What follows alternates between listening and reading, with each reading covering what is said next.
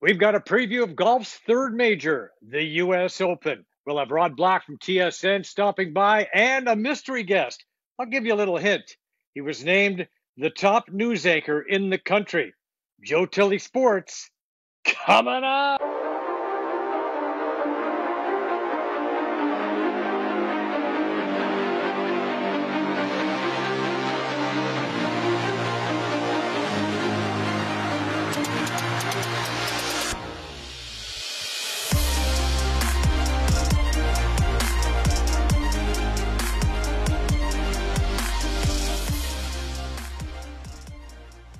Welcome to the program. We've got two special guests for you here today for our special U.S. Open program. Let me introduce them to you. First of all, he is a native of Winnipeg, hosted 4 Olympics for CTV over a 36-year broadcasting career. He hosts Raptors and the NBA on television. He is a CFL play-by-play voice. He is a TSN golf announcer. He is a host of international hockey. He also calls curling and, of course, is the voice of figure skating in Canada. Ladies and gentlemen, Rod Black. And he's a native of Ottawa. Don't hold that against him. He started as a reporter back at CFTO in 1979. He quickly moved on to the anchor desk. Anchor of Toronto's most watched news in parts of 6 decades. He was named Canada's best news anchor by the Canadian Screen Awards. He's the honorary chief of the Toronto Police Service. He is past director of Variety Village, chair of the Ability Center, and numerous other charities. He is a member of the Order of Ontario and a hell of a golfer, ladies and gentlemen. Our good pal, Ken Shaw. Ken, welcome to the program. Hey, Ken, let me start with you, my friend. Is there any truth to the rumor that you were the guy who got in Doug Ford's ear and said, hey, Doug, let's open the golf courses? Were you the guy?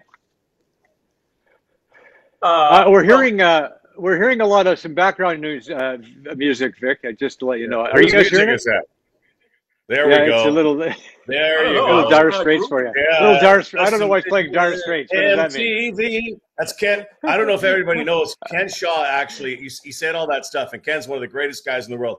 I don't know if you know this. He is also a DJ at a nightclub. And unfortunately, right now, the nightclub's not open, and he plays, some crazy hits. The kids get lit to it. He's still there. I still show up at the nightclub. Yeah, nobody else is there, but Ken is there. He's spinning records. Yeah.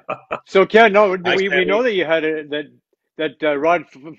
Doug Ford's got his ear. You got his ear, and you told him to get golfing started, and he did, right? Is that what I hear?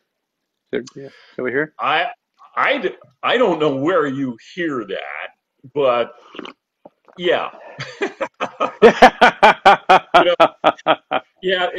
I had read an article in the New York Times that indicated that the chances of you contracting COVID outdoors was 0.01%. And it seemed so low. And the first time we went through golfing, there were 0 cases of COVID connected to golfing. I may have mentioned it to Premier Ford at one occasion, and I can't take any credit for anything. That's his call 100%. But I was certainly knocking at the door. Okay, Ken, you've been retired since January after 6 decades in the business, close to it. And what are you doing now? How are you enjoying it? Are you still putting your suit on? Do you have your cereal in the morning, or what's going on? He golfs, and he golfs, and he golfs, and he golfs, and he's a DJ. That's it. Yeah. But every night at about 5:50, I do put on a suit and tie, and wonder about the old days. You know what? First of all, Rod is absolutely correct, except for the DJ part. I do golf a lot, and you know what? I have no business belonging on a broadcast with 2 veteran sportscasters like you two. I'm just a golf enthusiast, that's all, and I'm a hack out there. I'm not a great golfer. I just love the game. And you know, I like some of the history of the game, too. So thank you for inviting me with you, too. Ken, you sell yourself short. First of all, if you say you're a hack, you belong with us. Secondly, if you're a golf enthusiast, you belong. If you saw our picks for the previous majors, I think we're going to lean on you heavily because we have sucked so badly at this. So we're all in trouble. Yeah. Last 2 or 3 decades that I've covered golf, he is one of those players, probably the most spectacular player has an ability to go really low, and that's what he can do. He gets a lot of birdies. He's got full of bravado. He's a guy from Trinidad and Tobago who became Canadian and loved this country, and he can go very low. So it was so cool, and to have 1-2. I mean, again, we don't have that. The last time we had 1-2 in Canada was the Montreal Canadiens and the Winnipeg Jets. That's it. 1-2. That's it. Last night. Oh yeah. Well, I thought you were gonna throw the Leafs in there too, but I guess not. No, they're actually 4. Yeah. All right, in that division. Okay, so you're right. Because the Champions Tour, we recognize all those names. We know all those guys. In the PGA Tour, there are some guys we know. There are some up and comers, but that Champions Tour, yeah, we get a soft spot for that. We see that, and I see Mike win a couple of weeks ago, and then now Stephen Ames winning. This is a lot of fun. A lot of good things happening in Canadian golf. And Taylor Pendrith qualifying for the for the U.S. Open. This is good stuff. Okay, so let's talk about the U.S. Open. And first of all, Torrey Pines. Okay, the course was recently renovated and redesigned by Rees Jones. Torrey Pines South course it's longer, plays more difficult than it did before.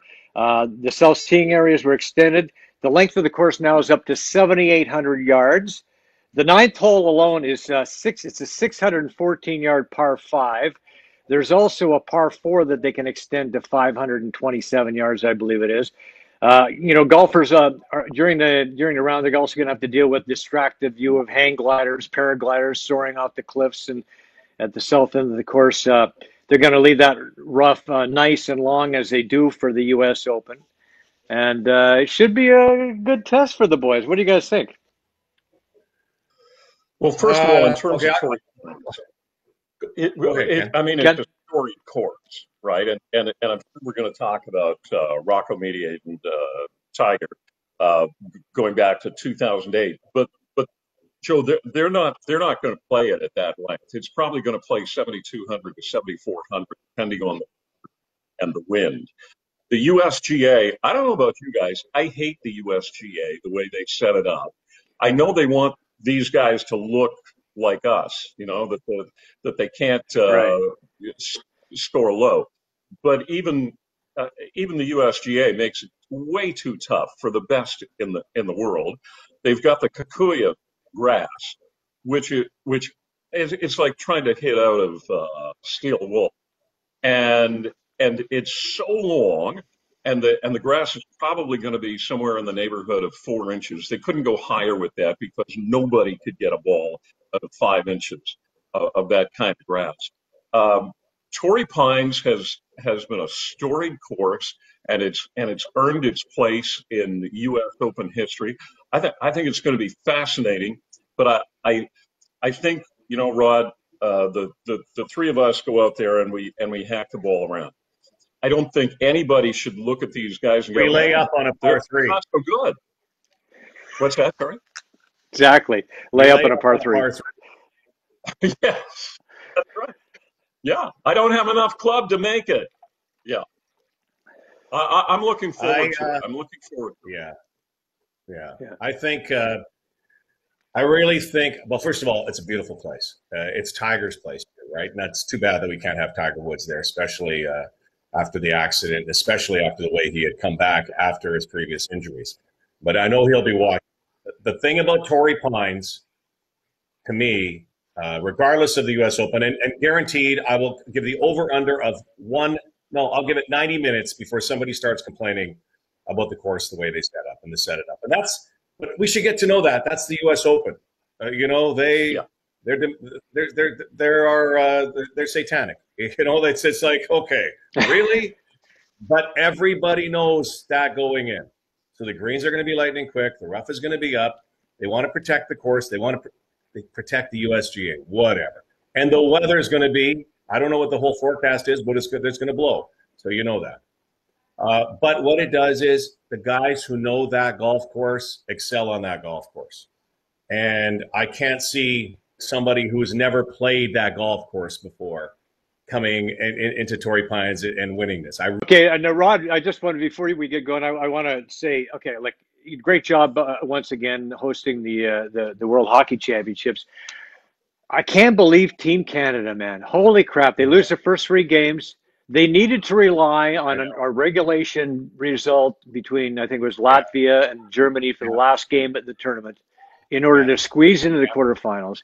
And then they win. Well, that was crazy. Is this the craziest thing you've ever seen for Team Canada? Yeah, I've been around a lot of world championships, you guys. And this one at the beginning, I thought, oh my gosh, here I am locked in for 17 days. Then again, I'm not doing anything else anyway. Like we couldn't even golf at the time because they had not lifted it.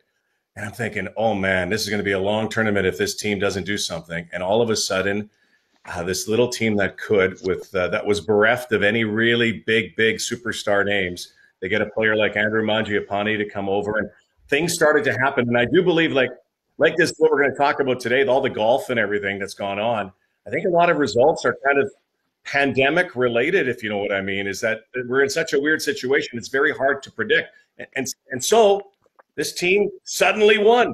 And as much as history will say that they were probably they had the least star power of any Canadian team, I think they're going to be my favorite Canadian team ever because of the way they won in COVID. It was great. Yeah. Great job by Gerard Gallant coaching a bunch of ragtag bunch, I guess you'd say. It was just awesome to watch it. Yeah, the emotion from you guys in the panel and everything else, you could tell it was a lot of fun.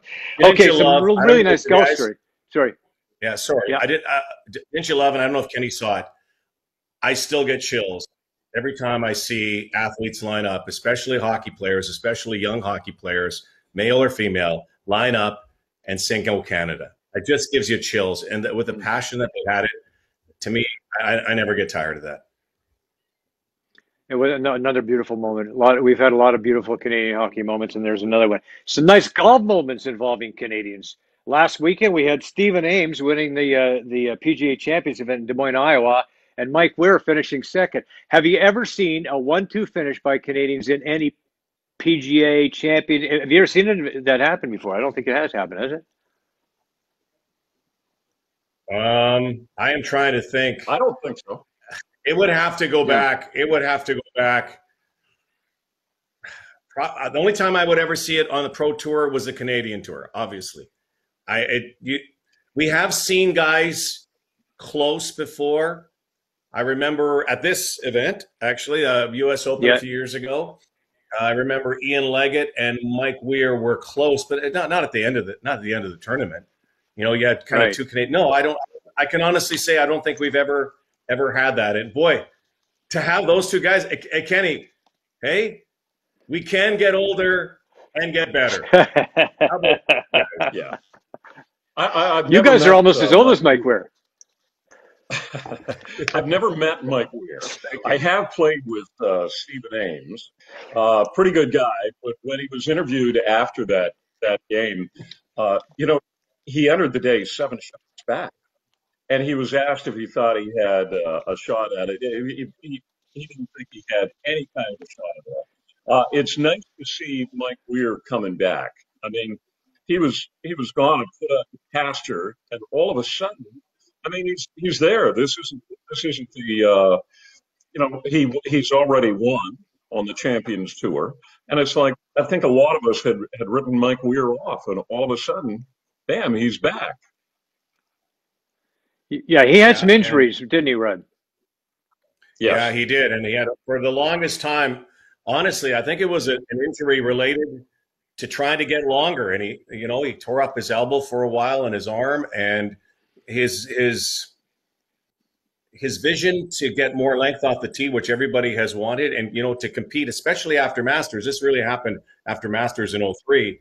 To get more majors, to stay up with the big boys who are hitting the ball so far, and he got hurt, and he concentrated so much on that he suffered so many injuries. But it's so nice to see him playing golf again and have his short game back. And Mike Weir is one of the best wedge players this game has ever seen. It helped him win the Masters. And I really think he's got that back. I just love his smile again. I love to see and I love that tour. because of the stars on that tour and the personalities on the tour. And for Stephen Ames, one of the things that we should all know about him is Stephen really can't, because first of all, you got to navigate it around. But it's a beautiful, the scenery is spectacular. It's like Pebble Beach. I've had good fortune of actually playing there at 6,400 yards. and long enough. Yeah, and it's to me, Joe, we talked about this. You weren't on with us, Ken, with Howie a few weeks ago, how the majors are set up now. You know, it always was the Masters. Then you had a 2-month kind of break until the U.S. Open. Then you had another month until the British Open, the Open, and then you had another month until the weak brother PGA. And they wanted to bring the PGA into more relevance, which they have. And now everything is so compressed, and you have to be on form. We always used to say, be on form before the tournament, and you can get yourself in. You have to be on form for all of these 4 majors because they're so tightly compressed. So the player who's playing the best, I still believe, who is in form, is still the player that's going to win this tournament. And hey, Torrey Pines is going to win as well. I cannot see it going deeper than it. If they get to double digits, I will be very surprised. Very surprised. No, there's going to be a lot of people shaking their heads. Yeah. It'll be the other way. Yeah. Yeah, there'll be a lot of double digits on the plus side. Yeah. So okay, so let's talk about the last. Okay, go ahead, Ken. Go ahead. Yeah, Roddy, if you talk about who's got their game going in, I mean, I got to think of. Yeah, I guess. Well, here's the thing, Kenny. This guy is the ultra competitor, uber competitor. I would pick him every week. I mean, I know he's not listed as number 1, but I will tell you, I think he's the number 1 competitor in the world. He's always there. I don't think he has the best swing in the world. I don't think he's the most talented putter in the world. You know, I think Dustin Johnson is still number 1. I really do believe that. I mean, he's a video game golfer, as we've called him. But Jon Rahm is this crazy, crazy competitor. And I wonder, though, 2 things. It's going to go one of 2 ways for him. After last week, which was absolutely ridiculous. I've never seen anything like that. You know, testing positive after testing negative for so long. That goes to show you how crazy this virus has been. And a great testimonial for getting vaccinated, by the way, because on the PGA Tour, they do not test players who have been vaccinated. Had he been vaccinated, Jon Rahm's the winner of the Memorial by a long shot, and we're talking going away. Going away. Now, is it going to fuel him? Well, first of all, to get vaccinated. Fuel him because of what happened, and I've never seen that. I couldn't believe that. It was almost like Justin Turner at the World Series when, you know, he 9th inning, same kind of thing. All of a sudden, where it's a different strange rule. But Jon Rahm, to me, exactly what you said, Kenny, has more form going in. I just wonder about right here, right now, if that kind of gutted him a little bit. And now moving forward, or use it as fuel. I love him. I would have put him. I think one of you guys have him as your pick. I would take him every week, but I didn't. So, but I love him. He's great. Yeah, I did, and I'll tell you partially why. So when you talk about Torrey Pines and the way that the USGA sets things up, the fairways are fast, and the greens they say that they set them up slower. But slower is usually like at 13, or it won't be as fast as 14 on the stimp meter. But 13, as we know, is pretty quick on the putting greens. The rough is faster than we ever play. And the length on the rough makes it impossible. So I've got to think this is a ball striker's golf course. You have to. It's Bryson DeChambeau. It hits the ball far, but he doesn't necessarily put it in the fairway. Jon Rahm does, and that's why I give Jon Rahm the advantage over somebody like. Yeah, I love that rationale in a long way. So the only thing that I would say could happen, you know, it might be like a Bubba Watson or a Dustin Johnson type of tournament, in the fact that the Bombers may feel that if they hit it so far, even they take their penalty in the rough, they're still gouging. These guys are ridiculously talented. They would rather have a 110-yard shot out of the rough than a 150, 60-yard shot from the fairway. So we'll see if there's they start gouging, right? That's the kind of the mentality. But yes, premium on keeping it in the fairway, especially for the ball strikers. But then you get it on the green, and you got to putt your ball. So here's the other thing, Kenny. This is the first time I think we've had you on to give your all of our picks. And I do think one of the reasons that we have all failed miserably in all our picks, and by the way, our picks have been really good, I think, logical within betting odds, is this is the most unpredictable year to pick anything, any sport, anything, particularly golf. And even going in, having form doesn't mean anything. Look what Phil Mickelson did. Nobody, even Phil Mickelson, didn't see that coming. He didn't see that coming. Yeah. And don't think for a minute that Phil Mickelson, even though people are giving him long shot odds, that Phil Mickelson couldn't win the U.S. Open. Finally. Well, yeah. Okay. Yeah. I don't think he can. He's going in at 50 to 1. I didn't think he could win the PGA. He's higher than that. I didn't think that he could play like he's higher than that. But a PGA course and a U.S. Open course are set up considerably difficult. I just think, there's a reason that Phil has never won the U.S. Open. There's a reason. You could see why. I mean, he's still close. But the course is ridiculously tough, and what he tries to do is he tries to outplay the course. And every course he's ever played. And he can, because he's the best short game player maybe ever. But the thing is, you cannot do that at the U.S. Open. The only thing is new mentality. If Phil Mickelson had the mentality he has right now as a 51-year-old, this mature 51-year-old with this focus, if he had that during his previous 20 years playing, 30 years playing, I'm going to tell you, he may have as many majors as Tiger Woods. Had he had that mentality. But that's not Phil. He's a gambler. But I'm telling you, I wouldn't count him out. And he is so erratic off the tee, and that's why USGA is so difficult for him. What's he finished? 6 times second? Nobody's finished second more often than Phil. And here it is. He lives 12 miles away from Torrey Pines. He will be the favorite of the crowd. I mean, if he wins, that'll be one hell of a story. Unbelievable. Unbelievable. But I mean, already the PGA win was the story of the year. But he's going off at 50 to 1 for a reason. Yeah.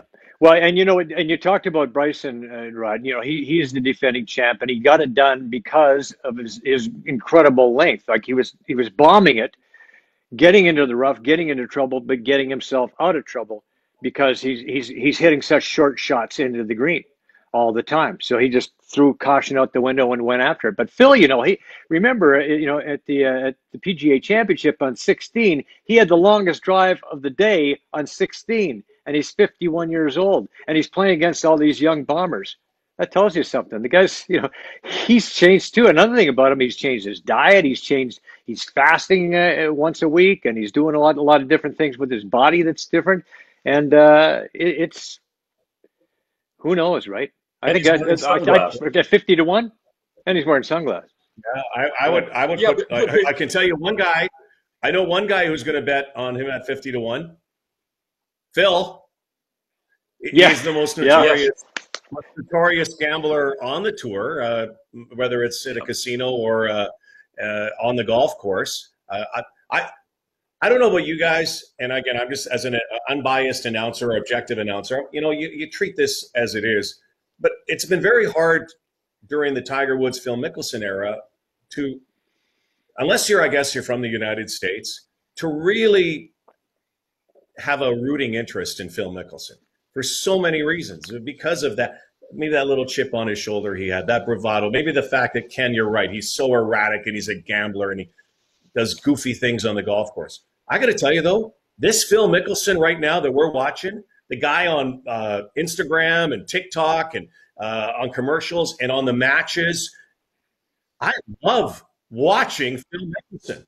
I love watching Phil Mickelson from his personality outward.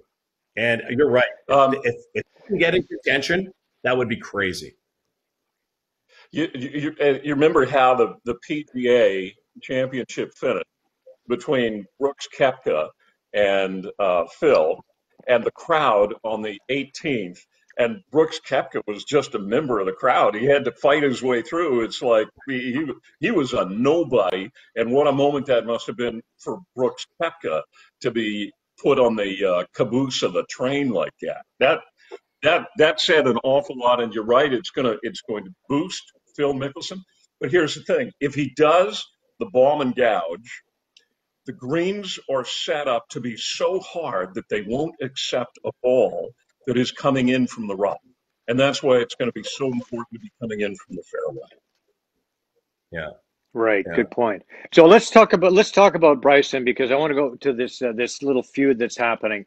Brooks Koepka and Bryson DeChambeau having, would you like to see these guys duke it on the golf course?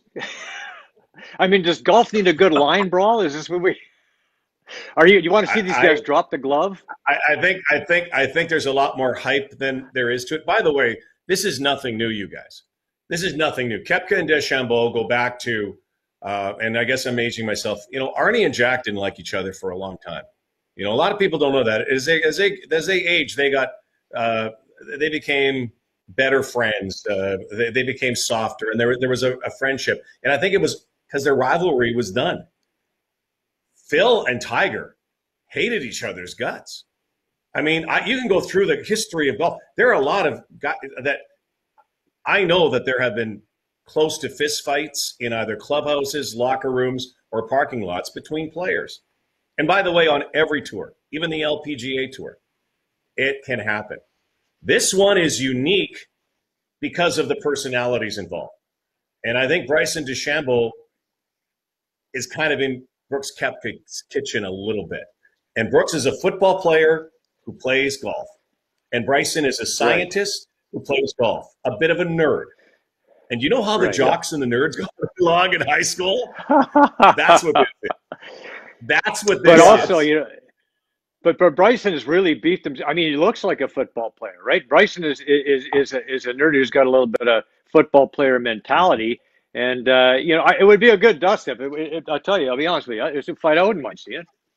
If they're going to have Mayweather fighting Logan Paul. It'd be better than that Paul Mayweather fight. Yeah, exactly. I'd rather see Bryson against Brooks than that. Yeah, and no decisions on any fight that night. That was ridiculous. No. People were just making money. That's all that was. So tired. But going back to well, so go ahead, Ken. You're absolutely right, Rod. I read not long ago something along the lines of Koepka is the high school quarterback, and DeChambeau is the science fair nerd. And so between those two, you would think Koepka would win. But by the way, let's talk about Koepka for a second, because he's an enigma to me. If you took a look at the PGA stats right now, you don't see Koepka's name showing up anywhere. But when it comes to majors, Koepka shows up. What is that? What is that in that mindset? The guy doesn't win week after week. Yeah. He doesn't even show up after week. You know who he is? He is the Tom Wilson. He is the Brian Trottier. He is that Pat Borders. Remember when the Blue Jays won? He's that guy who only wins the big games and focuses everything on the big games and is a grinder. And nobody ever talks about this. And Ken, you can really appreciate it. And Joe, you appreciate it. I know I do. The mental game of golf. Golf is so mental. It is absolutely ridiculous. And because of that tunnel vision that I think Koepka has, he rarely ever gets rattled. If he gets rattled, he just channels it completely the other way. His eyes are steely. He's like an assassin when he is out there. He is meant to win. And I think he is destined to win big championships his entire career because of that mentality that he has. I don't know where he got that from. I think it's obviously been ingrained since he's been a young boy. Tiger Woods has that mentality. Brooks Koepka has that mentality. Jack Nicklaus had that mentality. The greats who win the big ones, they have it. And it's right here. It's right here. There's something about it. They're serial killers. They can just absolutely forget about what they did the time before, and they take it to the next shot. That's his greatest strength. That's why Koepka wins. And what about DJ? He didn't win, and he's had a lot of top 10 finishes. I know he's not going to win, and he's going off as a long shot. But I really like him, and I love his swing, and it's something that stands up. Every swing is the same. It's the same tempo. He's like a Ryan Palmer. You can put up any two videos of his swing, and they're going to match 100% on tempo. I hope the kid does well. I hope he at least finishes in top 20. Well, this I was going to. He's great. He's been right there all the way along the whole year. He's been right. He's been hanging around. He's been ready really to close win. at every tournament. He's ready to win. Yeah, he's ready. Yes, but yes, he hasn't won a major, and he's been around there, and it's so tough to win a major. I love Corey Connor. I've watched him grow up in the game. I've watched him as a young amateur. I watched how his development came through the Golf Canada Foundation that does such great work in helping a lot of these young boys and girls get to that next stage. Corey Connors isn't here, by the way, guys, without the Golf Canada Foundation. He would be the first to tell you. I loved what he did at Kent State with her page and learning in college and learning how to win. He hasn't quite learned how to put it together in a major. Ken, you're right. He'd be a good golf analyst, Kenny. Is that he his swing is like DJ's, probably just a little, probably a little less form perfect, but it's replication. And I love. He also is an Iceman, and I like that. He's Right. an Iceman, and you rarely see him boil. Like he's had some, he'll take a double bogey, and the next 2 holes, you go, oh, there goes Corey Connors, and no, he'll grind back. So the grind, this is the grind, and he's Canadian, and he's a grinder. So I'd actually put some money on Corey Connors because maybe this is his time. Well, we'll get to the pick shortly, and you'll see that we all like Corey Connors a lot. But go ahead, Ken. Well, so you know what? He doesn't have the killer instinct yet. With John Rahm, when he misses that putt, when he hits the errant drive, I mean, there's something being slammed down on the ground. It looks to me like he carries it on, but he somehow seems to come back. His drive is there. DJ's drive is there. Koepka's drive is there. And you're right. Corey Connors, really nice young man. Doesn't seem as though he's got the killer instinct yet. Maybe he's just too nice right now. Well, let's talk about the odds, because I think that has some insight into that. By the way, the reason that Corey qualified is because he's among the top 60 players in the world. That's why he qualifies. Those who qualified for the season-ending Tour Championship, Mac Hughes falls into that. Mackenzie Hughes, that's why he qualified. Of course, Taylor Pendrith qualified from the qualifiers. Also, the winners from the last 10 U.S. Opens, last 5 winners of the Masters, last 6 PGA Championship winners, and then there's some other qualifiers too. So what we got here is we got talked about earlier, 10-1, Dustin Johnson. Yep. So what's that? I don't know if you guys, just for your listeners and viewers, almost 70 players in the field qualified yesterday. It's called the longest day of the year. The qualifiers that go on everywhere. Taylor Pendrith, it's a 36-hole event in about, I want to say 10 to 12 areas that hold these. And it allows even amateurs to get in. And that's why we hear about, the great movie Tin Cup, right? Roy McAvoy. Mm-hmm. You have to qualify at the U.S. It's the only tournament you can do that.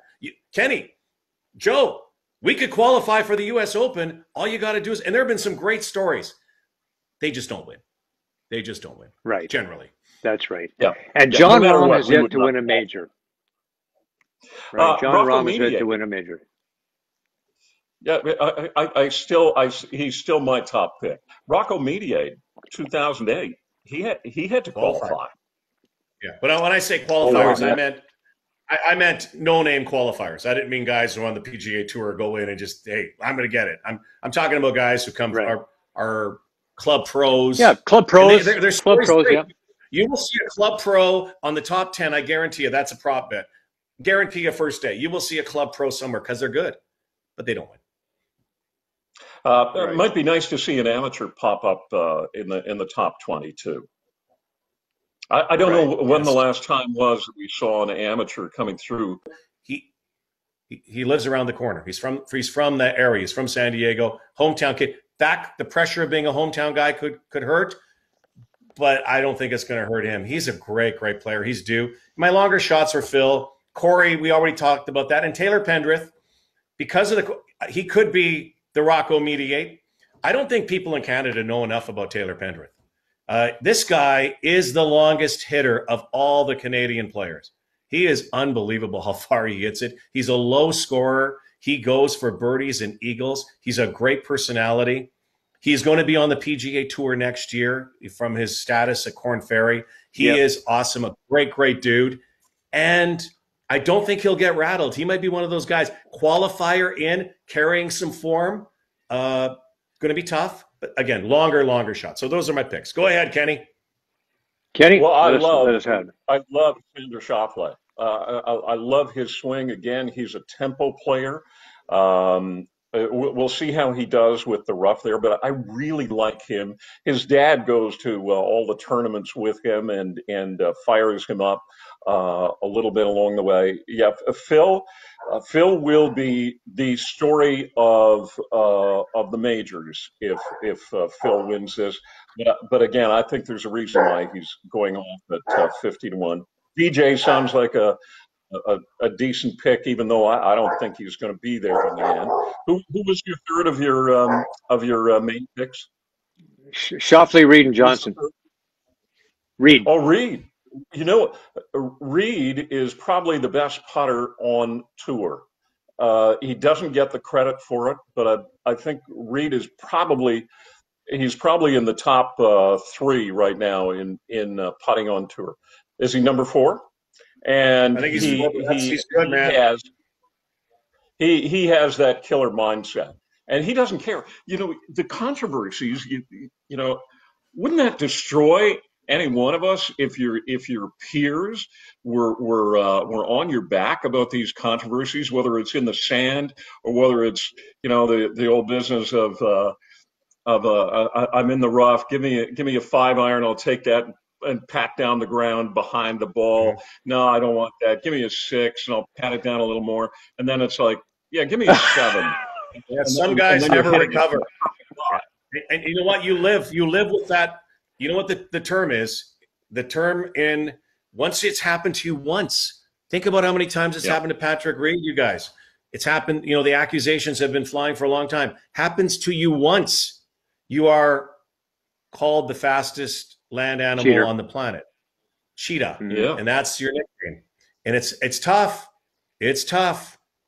But he has that mindset, Rod, that he's been in the controversies and it doesn't seem to affect him. Nope. Doesn't seem to affect him at all. In fact, it seems to spur him on. Well, you know what? Some guys, they're like that and they just believe what they're doing is okay. They cheat, but they don't care because it's okay. Well, Bob Baffert cheats, he doesn't care. I'm going to give Patrick Reed the benefit of the doubt, even though I've been really – you have to kind of look at it in all way, shape, and form. When you're in a tournament, do you call the official over? Do you do it? I mean, the way we play golf, I take a foot wedge or whatever. I know in a tournament setting how difficult it is, and a lot of these guys still don't have full recollection of the rule book. It's crazy how many golfers don't know all of the rules and what they can do. So if it's in your own mind, what you're doing is right. And I think Patrick Reed knows what he's doing and he says it's right in his mind. It's almost like that, again, that mentality, that unconscionable mentality that you have, that it's like a shoplifter. Like, I just have to do it. But he doesn't, I don't think he feels that he does it every time, and it's right. It's the same. Yeah. So he lives with it, Ken, and it's controversial, but he's a talented player, man. He sure is. He sure is. Yeah. Annoyingly talented for a guy. And the thing is, when you think about it, he doesn't need to do that. He doesn't need to do any of that, right? No. And that's what kind of befuddles us all, right? Well, okay, Ken, let's look at your picks now. Yeah. Sorry, the rules are meant also to help you. The rules are meant to help you, right? That's why they do it. Tiger did it. let's move this boulder. I can move the boulder. So yeah. Use the rules. Yeah. Jordan Spieth, by Okay, the way, Kenny, your knows the picks. rules pretty well. Yeah. I don't. June 14th, is that the correct date that we start on? Friday night is our first night back, so we'll be back. Today's Tuesday, the 8th. We'll be back on the 11th, so a little earlier than 11th, even expected. sooner than I thought. Beautiful. That's That's right. fantastic. So Yeah. a lot of happy horsemen, right? Happy horsemen, everybody in the industry. That's the great thing about harness racing, thoroughbred racing, quarter horse racing. It's a trickle down effect throughout the economy. It's not just the people that just do the track. It's car dealerships that sell trucks, trailer dealerships that sell trailers, gas stations where everybody's gassing these things up, suppliers of feed, suppliers of all kinds of different things. So it's an economy boosting industry big time. It'll be back. So yeah, so in addition to the 30,000 people that are kind of directly involved in harness racing, there's thousands and thousands and thousands of people, as you mentioned, in the spin-offs. Now, and the thing about harness racing, it's naturally it's a socially distant event anyway. I mean, it seems surprised. I was surprised right from the outset that we're allowed to play. NHL hockey's allowed to go. And then when they bring back golf and not racing, it didn't make a lot of sense either because it's. I mean, you had a long period of time there when racing came back, without fans, and there were like 10 races a night, 10 or so horses a race. I mean, at the various tracks, and not one single case of COVID. So it just didn't make sense that this thing would be shut down anymore. But how has this affected the horsemen to date? It's just the fact that not having a target date was tough because just like any other sports, you want to be peak at your absolute peak when you return, whether it's a basketball game, a hockey game, a golf game, you want to be in top physical shape. And that's where it was hard because you want to have these horses at their absolute best and ready to go when the word go is given. But that was the tough thing is, there was no official word until just yesterday. So, it's been a guessing game. Having horses close to being ready or absolutely ready, they're two different things. So that's what was the tough part. So it's going to take a while. Have they set out have they set out any kind of schedule? Like when are we going to see the big races? And when's the North America Cup going to? When are we going to see the North America Cup? Any idea? They've moved the North America Cup back to September once again. But it had to be done because of the situation. The Sire Stakes, the Ontario Sire Stakes program, which is a multi-leg series of stake races over the course of the summer. That's really the thing that they're working on diligently right now to reach because it's not been completely affected. Some of the dates can still stay where they were originally scheduled, but some of the missed dates are going to have to be spotted different points throughout the season. That's going to be the tough part because you don't want to overlap stake races. You want to give all these horses that have been paid up to these stake events the opportunity to race in as many of them as you can. So it's going to be tough because some of them are simply going to have to overlap just because of the nature of the situation. Now I know some of the horses were shipped to the States. Some of the drivers went to the States. Some of the trainers went to the States. Are they all coming back, or have we maybe lost a few? I would say horse-wise, some of them may have been lost. Some of them will stay there. Some of them are going to go there anyway. I would say the greater majority are going to come back if they're not back already. As far as the drivers are concerned, they're all going to come back. They've just gone down there because some of the local trainers went a certain number of horses that are prepping for stake races, be it in the U.S. or be it here in Canada. So I think it's a good move for them too because you're sharp. You don't want to be away from your sport or game for any length of time. So I think those guys have an advantage compared to the guys that maybe stayed here. Just that sharpness, that quick. There's so many split-second decisions that have to be made, and sitting in the bike and just getting the feel of the horse too. It's I've never done it, so I don't know, but I'm just assuming that's the way it would be. So.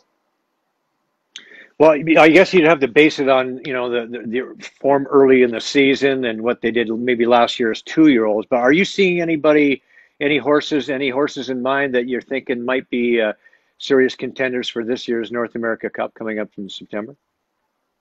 Oh yeah, for sure. Joe Holloway, guy who's had a lot of great horses. Jenna's Beach Boy, she's a great lady. A long, long list of good ones. He's got a horse named Perfect Sting who had an undefeated 2-year-old season. I think he's had just one start this year. He had a bout of sickness, but he qualified the other day at the Meadowlands in 148 and change, I believe. So he's he's the horse that everybody's got their eyes on. Ron Burke's got a bunch of great ones. Nancy Tactor's got some nice ones. Ian Moore, a local trainer, is actually stabled at the same training center that I am at up the road from my house here. He's got a very nice colt in Lawless Shadow. Jack Darling, another local trainer, he's got a colt named Bulldog Hanover. They're serious players, and I guess you're not going to know until it gets closer to crunch. There's a lot of surprises. Some horses they don't find that 2-year-old form coming back, whereas and other horses come out of the woodwork that weren't necessarily great 2-year-olds. Maybe they needed some extra time to mature or develop or whatever it was, or they had a setback as a 2-year-old. You always get those kind of horses too, but a lot of the major players from last year that were great 2-year-olds, they've announced their presence early this year with good-looking qualifiers or good-looking performances in some of the early season stakes. Well, you did mention your barn a little bit earlier, and I want to ask you about that. Tell us about your stable. I mean, it's grown quite a bit in the last little while, and you got some good horses there. And I saw one of your winners recently, and you got a chance to call that one. That was kind of fun. Tell us about how you got involved in how this came about. How did you get your barn and the story here? I've always owned horses. At different levels. It starts out generally with cheap horses, like horses that are inexpensive and you just want to have a little bit of fun with. But it was really when I buying yearlings that I really got the bug, because it's starting out with a plate full of clay and you make it into something awesome and nice. That's the same way it is with these horses. You buy them as yearlings. They haven't had a lot of work done to them. So you're starting out with a raw product, and you're trying to get to the point where it's a racehorse that can find its way to the winner's circle. It's really gratifying, especially with homebreds. I've got my own broodmares here at my farm, so I'm there the day that the foals are born, and then you can watch them grow up, to be yearlings, and then at the end of the fall in the yearling season, that's when you're actually taking them to a training center and you're putting them through the motions. Get them used to a harness, get them used to a jog cart. And faster as the weeks go on, and then in the summertime it's the real fun time of year, because it's the time the qualifiers are ready for those guys, and it's like Christmas Day for everybody, the first day of the qualifiers, because you really find out what you've got then. And you talk about the whole process, right from watching them coming as foals, and then getting to the racetrack, eventually getting to the racetrack, and now you're calling the race. Tell me, do you find yourself being a little bit biased, maybe paying a little more attention to your horse than you do the other ones? It must take some work to sort of stay unbiased, I suppose. It's hard. I really make a concerted effort to be unbiased about it, just because it's a choice. It's my choice. When it's deserving, when they deserve getting a more excited call because they're going to win, then yeah, but not over the top. You just want to be on the sidelines and be thankful that your horse raced well, or if they happen to win, that's great too. But I try and keep it low key as I can, fly under the radar. Right. So tell me, what horses from your barn are the ones that we're going to watch out for? I've got a nice filly. She raced last year. Her name is She's a Sassy Beach. So she's 3 years old. She's one of the very first actual homebred foals that I've had, and she had a pretty good 2-year-old year for me. She's a couple of times, and actually when I finish this interview, I'm going to enter her to race on Friday night at Mohawk if they've got a class for her. So she's a good one. I've got a little brother. In fact, he's 1 year younger than her. He trained last Wednesday at Mohawk, so he's ready to qualify. And they've got qualifiers for the 2-year-olds for the first time on either Friday or Saturday. That's up to the race office. His name is Bob Loblaw. and he'll make his first. You got to call that. A race color Yeah, I names the know. horse Bob Loblaw. What are you doing? Yeah, you've got to have fun, right? In life, nothing's more magical than making. Seemed to have that attitude until his father-in-law had a talk with him about how he needed to focus on putting in particular. But DJ, I don't think he's made the cut the last couple of majors. I mean, I don't know what's going on in his head right Well, he might have a knee problem. I mean, it's possible that he's got a bit of a knee Are you problem. patting your dog? I know apparently there was video You're patting your dog right that now. what's that? Who's that? You're patting your dog, aren't you? I'm Your not dog's patting right my there. dog. Somebody's got a dog. Somebody's got a dog. Somebody's I got a hear dog but here. it's not me. Who's got Okay, a you're dog? patting Kenny got a something. dog? That's not appropriate. Anyway, there was video that Pauline shot of him jumping on the back of a boat, and apparently he had a knee injury, and that's why he couldn't make the Byron Nelson, and he pulled out at the last minute. That's what I heard, and who knows what's really happening, because these guys aren't about to tell anybody what's really happening. But yeah, I mean, he's the favorite. He's the he's the guy that everybody's still picking to win. He's I think 11-1 now. I don't get that. according to William I Hill. do not get Yeah, that, Joe. He's going yeah, off, you're right, the favorite at 10-1, and I yeah. just don't see it. I just don't see it. Yeah, you know what it is, guys? It's just the perfection of his game, which is imperfect right now, and he's not in form. I would say that this is a course that is set up perfectly for Dustin Johnson to win because he hits it long. He's unlike a lot of bombers. He hits it straight. Yeah. He's got the most perfect golf swing, I think, in the history of the game. He has a mentality like that mentality we just talked about where he just doesn't care. And I think his doesn't care attitude has kind of hurt him before. I think Wayne has helped him a lot, for sure. It's interesting. He's the first #1 in the world to miss back-to-back cuts since Greg Norman in 1997. I remember that year for Greg.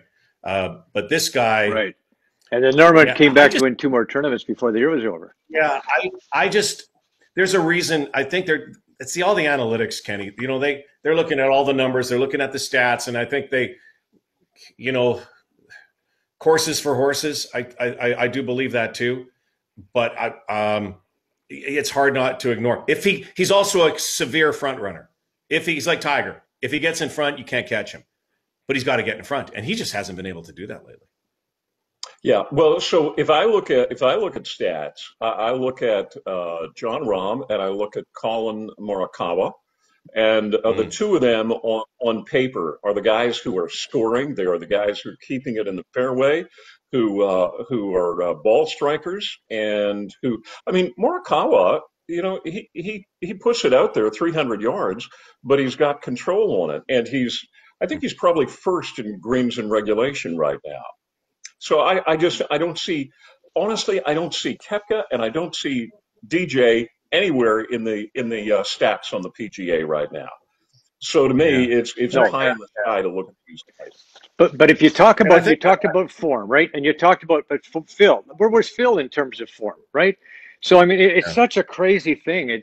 Yes, you have to have form. Yes, you have to be up there in terms of the stats and everything else. Where was Hideki Matsuyama in terms of form? Yeah.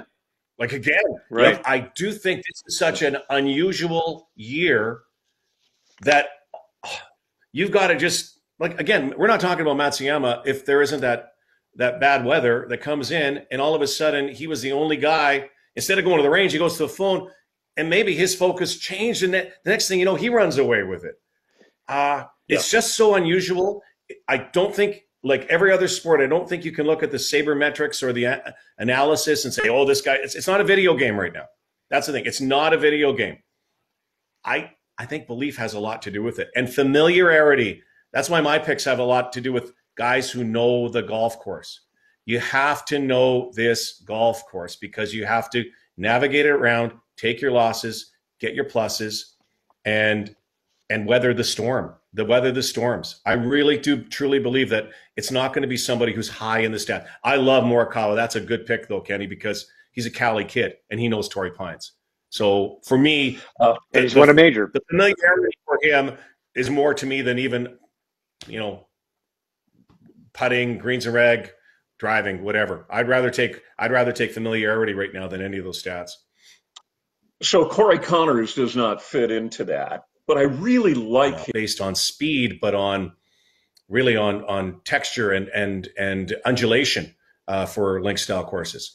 So somebody can control the wind. We talked about the high ball flight. Who's might have a lower ball flight might be also significant. The issue is you can't have a low ball flight if you're, again, gouging out of the rough, and the wind could affect it. So there's so many factors here, guys. I take all those odds, and if I had Ken Shaw's money, which I don't, I would. Who does? I would be putting on some of those guys who are in the 20 to 1s, the 30 to 1s, because I just don't think there's a clear-cut favorite. I really don't think there's a clear-cut favorite. Interesting. Okay, well, when you compare the European Tour with the PGA, well, Rahm and McIlroy both came up through the European Tour, and at the same time, you had Watson, who won 5 times the Open. So it does, you know, it can go both ways, but I think generally. And Watson was not a low ball hitter. The rough is the real punisher. And I just said Watson was not a low ball hitter. He won 5 U.S. Opens, and you know. Yeah. So and Watson, by the way, go ahead. Watson, by the way, had one of the great feuds of the PGA. Greatest. Yeah, I mean, here was I mean, Watson is one of the nicest guys you'd ever want to meet, but he kept a feud on for years and years with Gary Player. The two of them hated each other.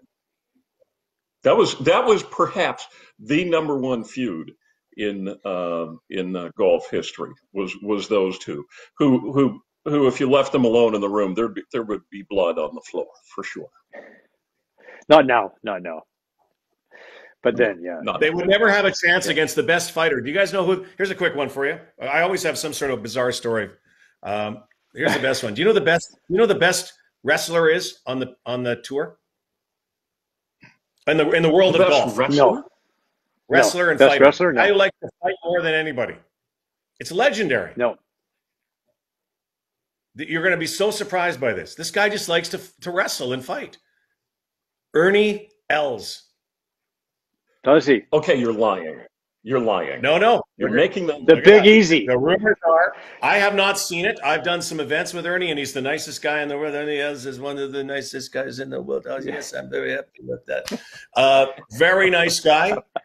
But I will tell you, this dude, it's notorious that he gets on like private jets and that, or in elevators, and he has wrestling matches with people. And he says, "You got to fight me." And by the way, it's full on. It might be induced by a libation or two, but it's true. It's not even close. So here's the thing. Good thing Ernie Els was a nice guy and didn't have a feud with anybody. I would not. And plus, he's like 6'4", right? So I'm not. Don't. Yeah, he's go a big guy. Ernie. He's a big guy. Okay, so Ernie Els. He's going to be fighting Floyd Mayweather on June 7th. You know, that's one pay-per-view event I would take on Liam Neeson. I see Ernie taking on Liam. Oh, I've got a particular capability to do some very dangerous things. Yeah. Okay, so I can hurt you in ways that you can't dream of. Okay, let's get into the pick, shall we? Okay, we're going to start with Mr. Black, all right? He's got Dustin Johnson, Patrick Reed, Xander Schauffele, and his long shots are Corey Connors, and a late addition, Taylor Pendrith. Tell us about those picks, Rod. Yeah, didn't I have Phil in there too? Yeah, I have Phil as a long shot too. But well, you had Phil, but we pulled. Yeah, I know. I can only put so many picks. I put the entire field on there. Dustin Johnson, the obvious. I just think he's due again, and I just think again when you are the best player, and he is the best player. He is the best player. You're due, and he wins on tough golf courses. So I like that. I just think the odds are that he's got to come around one of these days. Patrick Reed, maybe the odds also a prop bet. Will there be some sort of rules controversy? That could happen. Patrick Reed, because he won there. You know, he won at Farmers Insurance. Different golf course a few months ago. Knows the area. and he's like Koepka, built to win majors, built to win majors. The other guy that I would say is Xander Schauffele, because he's due. We pick him. I pick him all the time, and he just isn't coming through for me. He's due here. A real long shot, some money on him. You know, you want to take a shot at a guy who's going to get won't get any action, going to get really good odds on. That's why I threw him in there, right? And we all love Corey Connors. Go Corey. All right, listen, guys, I want to thank you for being on the show today. As guests on Joe Tilley Sports, we receive a golf foursome from Club Link. All right, and you have to take and you have to take me, yeah, baby. Well, we're gonna play Wind Dance on Thursday, guys. So there you go. That one's on Wind me. Dance. And are we playing together as a team? Yeah, we're playing men's league Wind Dance. Yeah. Oh man. I love Wind Dance, but it always lives up to its name. I've never played Wind Dance when it has not been a hurricane. Windy. You know who designed Wind Dance, right? You know who designed it? I did hear. No, not Norman. Satan. Who is? Who designed it? Satan. He's saying Satan designed Windows. Yeah, he's serious. He believes that Satan designed it. When you see me play on Thursday, you'll understand. Yeah, I love. No, I have heard of design Windows. It's not coming to me right now. Listen, guys, thank you for. Oh, by the way, stick around and watch the show, because we got Ken Middleton coming on the show, the longtime race caller from Mohawk, and we're going to talk about racing returning to Mohawk in Ontario. Yay, golf and racing. Beautiful. Two of my favorite things. All right, guys, thanks for being honest. And remember, hey, we're all in it together, boys.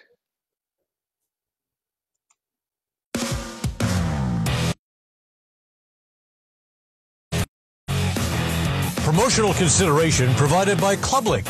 Club Link. One membership, more golf.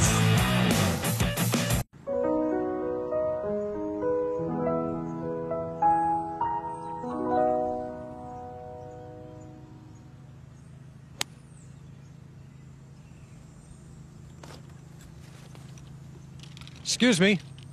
Have you heard of the new Divot app? There's a Divot app? No, but there is a Divot. And we're going to have to do something about that. It's simple. Just pick up the Divot and replace it.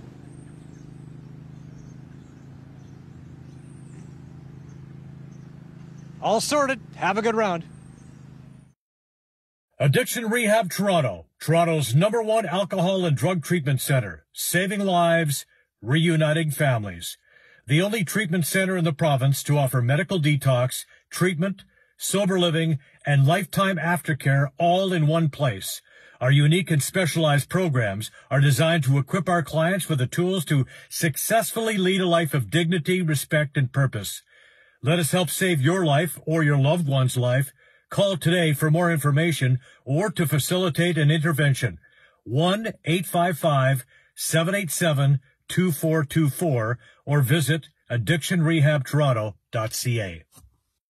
Joe Tilley Sports is brought to you by COSA, Central Ontario Standardbred Association, providing a united voice for harness horse people racing at Ontario tracks. Check out your benefits today at COSAonline.com and check out COSA TV on Facebook and YouTube for all the latest harness news and live action updates. Live racing year-round. Go to hpibet.com for all your wagering options. Become a member today, and your first bet is free. That's hpibet.com.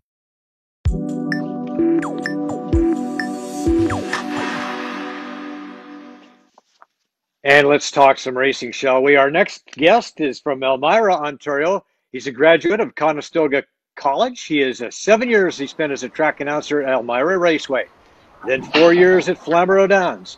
He's a pedigree reader, website correspondent for Standardbred Canada. He's a Standardbred owner and trainer. He's been calling races at Woodbine and Mohawk for almost 23 years now. Ladies and gentlemen, Ken Middleton joins us. Ken, calling races for some 35 years now. What, you started when you were 10? What's going on? Almost. No, right in high school is when I started. Caught the bug early. Wow, buddy. I mean, and you do such an amazing job. Everybody knows your voice. We love it here. And great news for racing fans this week with the news that we're going to finally get back to racing on beginning of the January. Like that. Ricky Fowler, by the way, 2008, he was Mhm. qualifying and came through. It's an interesting system that they have, but yeah, when you put the tour pro, the guy who's been on the road, who knows, as you say, Roddy, one of the key deals is knowing Torrey Pines. I think you're Yeah. absolutely right. For a first time guy there, you're going to be thrilled just to be in the U.S. Open. Could you guys imagine, let's say for whatever reason, some fairy came down and just granted you some golf magic and it became like a Disney movie and you had a chance. I'm sure we've all dreamt about it. And you get a chance to go to the US Open, but then you look over and you see Phil Mickelson and then you see John Rahm and Brooks Koepka and Dustin Johnson. And you are so happy that you didn't wear white pants that day. Because you would absolutely be pooping yourself. I know, no question Oh, about yeah. it. And that's the thing too. These guys think about this, right? So some club pro has a round of his life on the Thursday, and he's in the top 10, and he's just. But then the thinking, then the brain goes to work, and there's a reason Yeah. why that guy's a club pro and not a tour professional, right? And Yeah.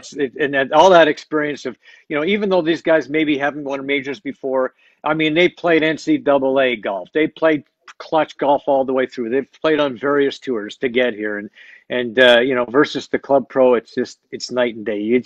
I just can't see them handling the magnitude of the moment and being able to pull it off. So, Joey, So who anyway, are let's your go. picks? Okay, I'm going to get to that in a second. I'm just going to go for the odds first. Dustin Johnson's the favorite at 10-1. Then we've got Yeah. John Rahm 11-1. Rory McIlroy surprising at 12-1. Why would you pick Rory McIlroy? The guy hasn't won anything in a while now. Although he did win it, sorry, he won at Wells Fargo. I correct myself, which was his first win in a year and a half, first win as a dad. So I'm a little surprised that he would be the third choice at 12-1. And then you got a few guys that are 14-1. Justin Thomas, Bryson DeChambeau, Jordan Spieth, Brooks Koepka, all at 14-1. And then you got Xander Schauffele at 16-1. Morikawa at 22-1. Surprisingly that he's that high, maybe. Patrick Cantley, who just won, has moved all the way up to 28-1. Patrick Reed's 33-1. Phil's 50-1. Hideki Matsuyama 28-1. John Kokrak 125-1. I thought there might be some money there. Stuart Sink 125-1. He's got to win this year. Webb Simpson 28-1. Jason Day 60-1. Adam Scott, Sergio Garcia, Ricky Fowler, and Corey Connors all at 66-1. So those are some of the Yeah. odds we're working with here. Yeah. So your top 10 guys Any are value all there? very familiar names who've done very well in the majors in the past. That's why Rory is there, right? Simply because of his history. And in San Francisco, where he walked away with the tournament, you know, that's what you're looking at. And Corey Connors 66-1. It's probably appropriate. So if you want to make some money, that's where you'd go. You talked about courses for horses, Rod. I mean, I used to go to the racetrack all the time, and if you knew the mutters, you could make a lot of money, right? And I agree with you. You have to be familiar with Torrey Pines. You have to be familiar with the pressures of a major in order to win. And all those guys in the top 10 fall into that. Yeah. And, if you look at, has anybody seen the forecast of what it's going to be like for U.S. Open week? Does anybody know? No. But San Diego's always pretty nice. It's going to be windy. Yeah, it's always pretty nice. It'll be windy. It would very rarely rains, but very windy. This is where I think the Euros rarely also win the U.S. Open. Not a lot of Euros win it, right? And I think about when it's in the wind and playing like a links style course, which it's not, but I guess you could say it's kind of pseudo links. Phil won on a links course in Kiowa because Phil can play links courses, right? It's interesting to note the top 10. See all the Euro players that were there. The guys that, if you can, play the wind. The issue is the U.S. Open isn't set up like a links course with that rough, right? Links courses rarely have rough like that, only fescue. And their greens are demonically built, not. Remember who I picked? John Rahm, Colin Morikawa, and Brooks Koepka. And Right. of those three, I really think it's John Rahm or Colin Morikawa. And then on the long shot, Will Zalatoris. I want to hear you guys' comments on him. Oh, he's great. I really like. Yeah, that's a good pick. I love the kid. I thought he could have won the Masters. Will Zalatoris, rewind this tape. He is going to win a major within the next 12 months. He will win a major. That's how good he is. I really think he will, and it could be this one. He does not get rattled. I loved what he said at the Masters. If I'm stupid enough to think that I can play here, I'm stupid enough to think that I can win here. He's got a naivete. He's got a naivete that is perfect for the game. He's spiny. He's got that beautiful swing, and he rarely misses. He doesn't miss very often. I love him. I love that pick. And in case people forgot, Rod, I mean, he came in second at the Masters. The kid is like 6'2". He weighs 165. That must be wearing a fur coat that's soaking wet. There's nothing to it. It looks like the wind would blow him over. But this kid has some fight in him, and I think he believes in himself. I expect him to finish in top 20 at least. But I think if I was yeah, exactly. There we go. Caddyshack.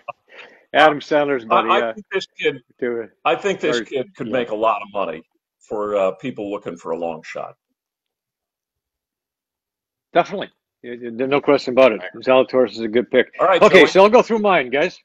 Okay, here we are. Brooks Koepka, Jordan Spieth, Bryson DeChambeau with long shots, Jason Kokrak, and Corey Connors. It's funny that we all picked Corey Connors as our long shot. Now, Koepka had knee surgery back in early March. He's been steadily improving. He's won this tournament twice. He was solid at the PGA Championship, of course. He's a hell of an athlete. Reminds me a lot of myself. He's humble.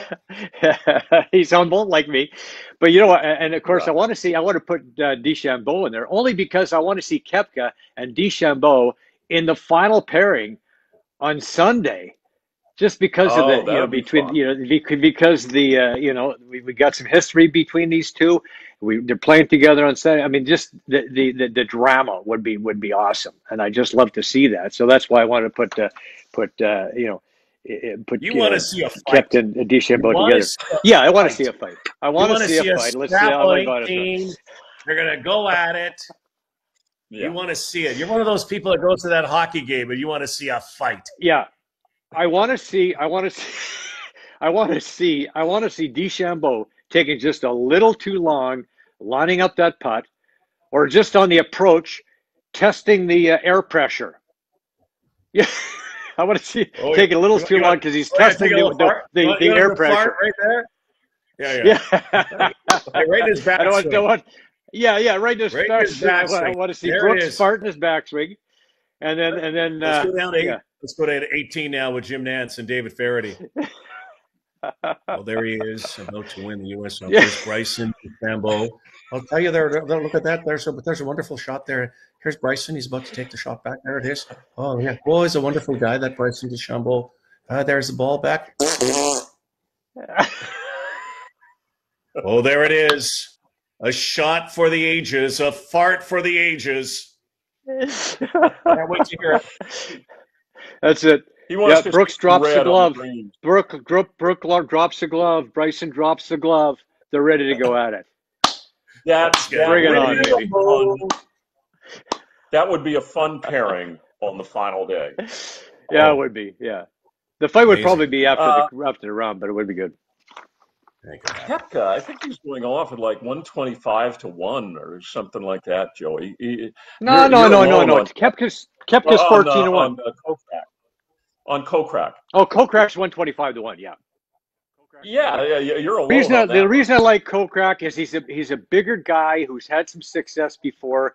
He's now using a longer putter. His putting stats he's gone from 140 to 8, and he's really been. I just think he's a guy who, if you're looking for some real Laugh or making other people laugh, it's a great tonic. So yeah.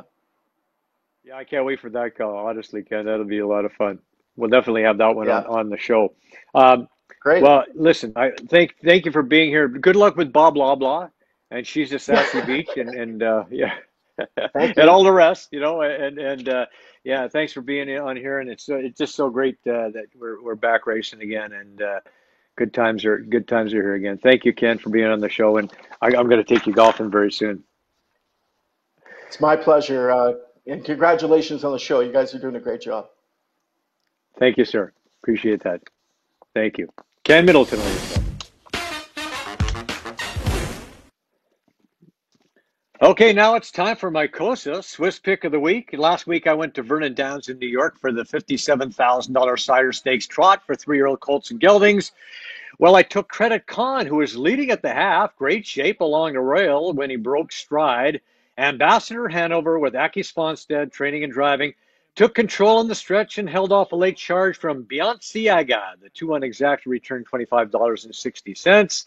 And this week we're going to go to Yonkers in New York for the 7th race, a pace for fillies and mares. And I'm going with the number 2 horse, Jive Dancer. I guess I'm a Bee Gees fan. Don't hate me for that. Jive Dancer is a 5-time winner, 16 stars, driven by Daniel Dubé for trainer Gilbert Garcia Herrera. My record on the year, by the way, is now 5 wins, 2 seconds, 2 thirds, 2 fourths, 2 fifths, 2 eighths, and a 10th. For all the racing updates, visit Costa TV on Facebook and go to hpibet.com for all your wagering options. There are many tracks racing in many parts of North America, and of course, we'll be racing here in Ontario on Friday. Thank you, Ken Middleton, for that. Well, I have to say I am stunned by what the Habs have been able to accomplish in this postseason. Well, they're not going to get past the Avalanche or the Golden Knights, but what a nice run for Carey Price, and what a nice run for that young team. And Cole Caulfield is doing a great job, and some great series in round 2. The Avs and Golden Knights is going to be absolute war. It's probably going to go 7 games. It's excellent hockey in that, except for the 7-1 game. But other than that, it's been some great hockey. Some news for the Maple Leafs. Austin Matthews is getting some love. The Rocket Richard Trophy winner added a Lady Bing nomination to his collection. He's one of the 3 finalists for this award. The Buds also announced they've inked Pontus Holmberg to a 3-year entry-level deal. Now, Holmberg is a 22-year-old winger. He racked up 23 points in 45 games for Vasho in the Swedish league. He was named the top Swedish forward. Then in the postseason, he had 7 goals and 7 helpers to lead his club to the SHL championship, earning playoff MVP honors. Holmberg was the Leafs' 6th-round pick in 2018. It looks like he's going to be a good one. Now, the more I watch the Brooklyn Nets, the more I realize this is one crazy good team. That is your NBA champion, folks, even without the beard. They are manhandling the Bucks. It's kind of embarrassing. KD is an absolute monster. And watch for the Nets to take it all. Kawhi's still alive. His Clippers had a nice comeback in that series. You know, it was a better week for the Blue Jays. We've now made their way to Buffalo. They made it north for the next little while. They'll make New York State their home field for a while. They're still having some bullpen issues, but they've got a couple of series wins, which are key to get right back into the thick of that wild card race, and don't count them out of the division title run. Now, did you catch the major league debut of Alek Manoah? Okay, this kid was amazing. Jay's first-round pick in 2019, 11th overall, mowed down that powerful Yankees lineup. Second time around, he wasn't so good. But the guy I want to talk about today is our buddy Vlad Guerrero Jr. This guy is unbelievable. There he is, whacking his 18th home run of the season. Took the major league lead at that point. Has the American League lead with 18 big bops. Leads the league in almost every statistical category, or right up there. This guy is phenomenal. Not only is he a triple crown candidate, he might win in just about every single offensive category. Vlad Guerrero Jr., look at this. Average at this point in the season, this is where he was. Average first, home runs first, on-base percentage first, slugging percentage first, OPS first, total bases first, War first. This guy, I've never seen anything like this kid. He's got the potential to be what? Look at it. He's definitely the favorite for MVP right now. Okay, the final jewel in the U.S. Triple Crown, the 153rd edition of the Belmont Stakes. An interesting showdown in Belmont Park. Hot Rod Charlie was looking to go wire to wire in this race. He had some solid fractions, ran a very strong race. But the 6-5 favorite, Essential Quality, last year's Breeders' Cup Juvenile champ, top 2-year-old, made a furious charge at the top of the stretch with Luis Saez aboard. Essential Quality would pull away to win it by a length and a quarter. Preakness winner Rombauer was a distant third. It was the first Triple Crown win for Saez and trainer Brad Cox. Cox might get another if Bob Baffert's Kentucky Derby winner Medina Spirit gets officially disqualified. It looks like he might. That would give the win to Madeline. Essential Quality ran into problems in traffic in the Derby and ended up finishing fourth in that race. But that's it, folks. We close with a look at the folks who made this show possible. They are friends, they are trusted business associates, and they are all-around great guys. I highly recommend them all. A reminder that the show is also available on the Spanglish Network, Zingo TV, and the Fired Up Network. Once again, we want to thank Rod Black, Ken Shaw, and Ted Middleton for being on the show, and thank you for watching. Join us next week when Steve Beaupre is a program, nation's boxing legend. We'll see you then. Get Aldo at Remax Crossroads. Do you want to buy or sell a home? Could 31 years of real estate experience help you? Why not speak to an amazing team that loves to overpromise and overdeliver? Call 416-GET-ALDO or visit www.getaldo.com to find out what next-level real estate looks like. RS Demolition and Excavation has extensive experience with complete teardowns and interior strip-outs. Looking to build a custom home? RS Excavating Services has the experience you need to build and establish neighborhoods.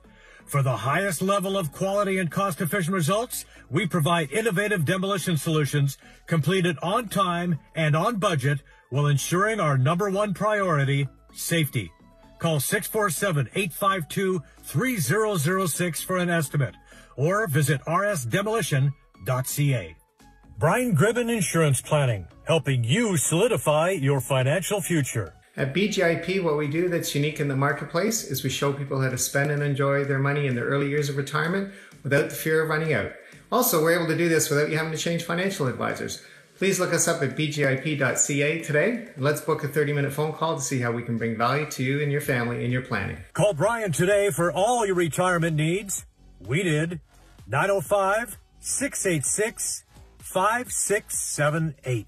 Gold Line Resources, discovering high-grade gold in Sweden.